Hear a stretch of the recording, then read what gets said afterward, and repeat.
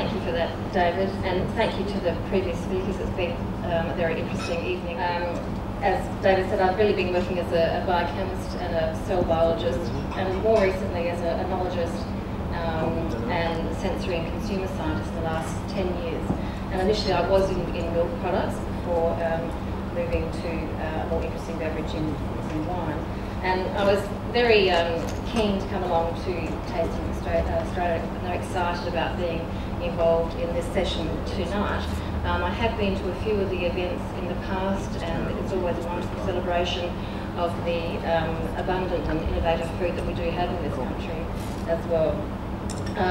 And I was also interested in being involved in tonight's session because I've had a keen interest in umami, and basically stemming from my training of undergraduate students in oenology and viticulture in their sensory training, but also I'm quite fascinated by how umami-rich foods interact with wine as well, and there's not a lot of information in that area at all. And probably like most of you, as a youngster, I was taught there were 4 basic tastes, and it was only until fairly recently as well that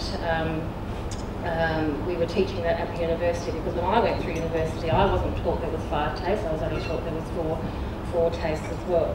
So the title of my talk this evening is Food, Savoury Wine and Umami, or and Shingo was talking about good and bad taste.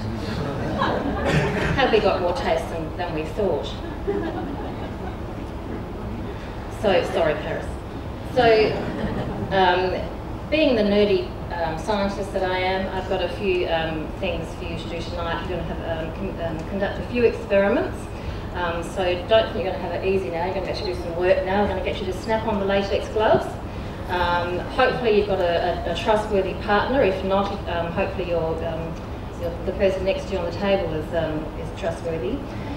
And there's a lot of confusion surrounding the concept of taste and flavour, and this is one of the basic things that we do teach our students in oenology, viticulture, and also gastronomy students as well. And then we'll look at the umami sensation, and I've also got some salt for you to have a look at as well as a comparison, and we'll talk a bit about the sensations of these 2 taste modalities. Then I'm going to look at the taste of umami in native foods. As David said, I've been doing a bit of work in indigenous food and have quite a strong interest in their health benefits as well as their sensory aspects. Then we're going to focus a little bit about umami on wine. As I said, there's very little research in this area, and eventually we're going to have a bit of fun, and we're going to conduct a consumer study. And so I hope that you're happy to be consumers tonight. We're going to ask a few little questions which are not too personal, and we hope to publish this material as well, so hopefully you can contribute to that. But just to differentiate between taste and flavour, taste, or it's also known as gustation, taste compounds are non-volatile compounds. So that means, for example, if you swirl your glass of wine, some compounds come out of the wine and they're in the headspace just above the surface of the wine, so they are the volatile compounds, so they are in the gaseous phase, if you like.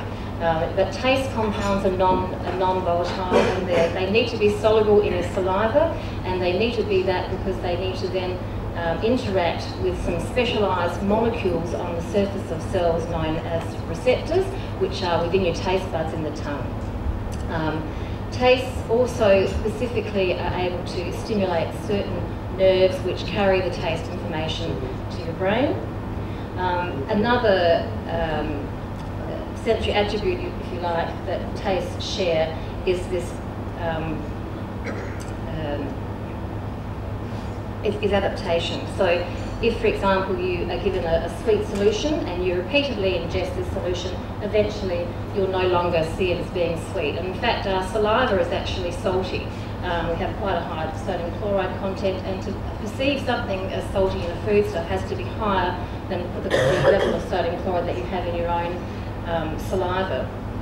and you probably don't notice that your saliva is salty. That's because you've adapted to it, and it's probably some sort of mechanism which allows you then to see other stimuli that come along, and then you're not sort of, your senses aren't continually bombarded with stimuli. Smell, or olfaction on the other hand, the smell molecules or compounds, odours or aromas they're sometimes referred to, are actually volatile compounds. So they do need to be in the gaseous phase, and not unlike tastes, smell compounds are detected by the interaction of these molecules with specialised proteins known as receptors on the olfactory cells, which are in the back of your nose. And unlike taste compounds, which are occurring in beverages and foods, they occur in the part per thousand range. There are tens of thousands of aroma molecules, and they occur at very low levels in the part per trillion range. So just to show you a quick diagram of our taste and smell system.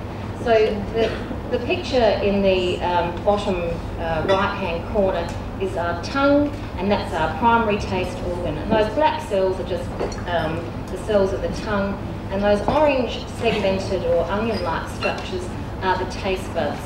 And the taste buds contain those special taste receptor cells which interact with the taste compound that comes in the saliva, and that chemical signal of the taste is transferred into an electrical signal, and that signal is transported along the nerve fibre to the brain up in the smell and taste centre that you can see there.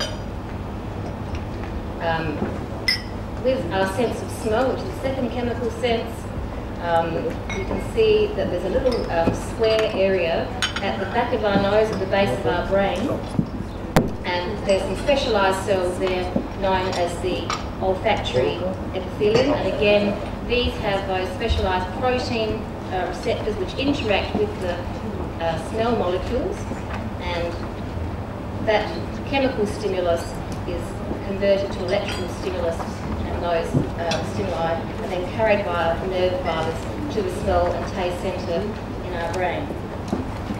But also, if we ingest food or beverages, the heat of our mouth actually warms up the volatile compounds, and those volatile compounds, as we breathe in and out, there's a passage of air moving in and out, which causes those volatile compounds to go up the back of our throat.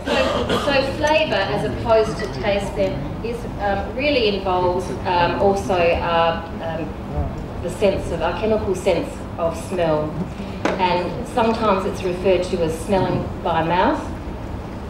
But really, technically, flavour overall encompasses not just the smelling by mouth, it also encompasses taste stimuli with taste sensations that we perceive, and the other oral cavity sensations that we perceive, which are the mouthfeel. So mouthfeel sensations include things like the warmth that you feel from maybe consuming a spirit, the graininess that you might perceive in some foodstuffs, or another example is the creamy sensations that you get from things like butter and foods that are high in fats.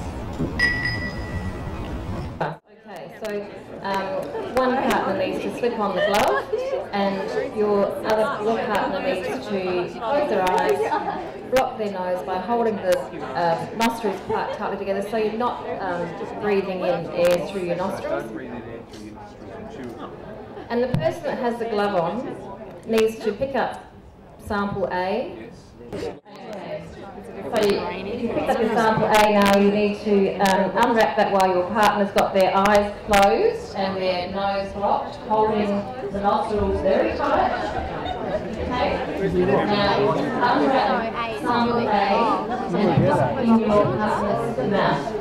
To chew slowly, hold your nose tightly, and try and identify the sensations. So you should maybe get some sweet sensations, some textual sensations, but you shouldn't be able to really identify it until you unblock your